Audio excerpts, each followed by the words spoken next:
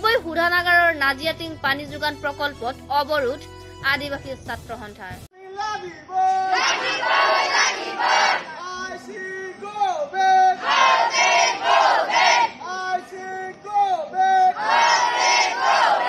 নাজিয়াটিং নৈৰ পৰা ডিগবৈ শোধনাগাৰলৈ পানী যোগান ধৰা হয়, কিন্তু নাজিয়াটিং অঞ্চলত বিশুদ্ধ খোৱা পানী যোগান ধৰা নাই।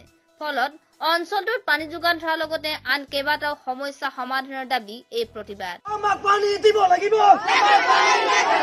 আমাক পানী লাগিব, দালালগিৰি নচলিব, দাবী মানিবই লাগিব।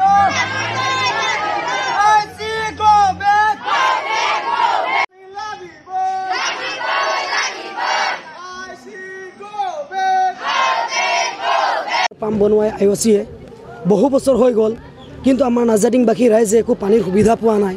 যিটো পানী আজি আমাৰ ডিগবৈ বা দুলীয়াজনত পানী ছাপ্লাই দি আছে IOCয়ে, সেই পানীত প্ৰতি লিটাৰত 14 টকা সিহঁতি খৰচা কৰি ইয়াৰ পৰা পানী লৈ যায়। আমাৰ দুখীয়া ৰাইজে নাজিয়াটিংৰ মানুহে এফিকিও পানী খাবলৈ নাপায়।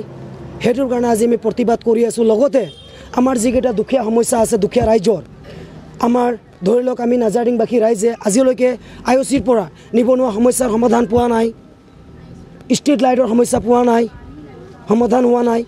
আৰু লগতে আমাৰ IOC যি মেডিকেল আছে সেই মেডিকেলৰ আমি একো সুবিধা পোৱা নাই বিনামূল্যে।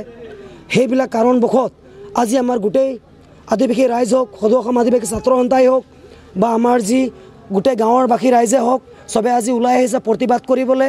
আজি আমাৰ দাবী দিয়াৰ প্ৰথম কাৰণ হ'ল, প্ৰথম কথা হৈ গ'ল আমাৰ নাজিয়াটিং অঞ্চলত আজিলৈকে মানুহে খোৱা পানীৰ ব্যৱস্থা পোৱা নাই।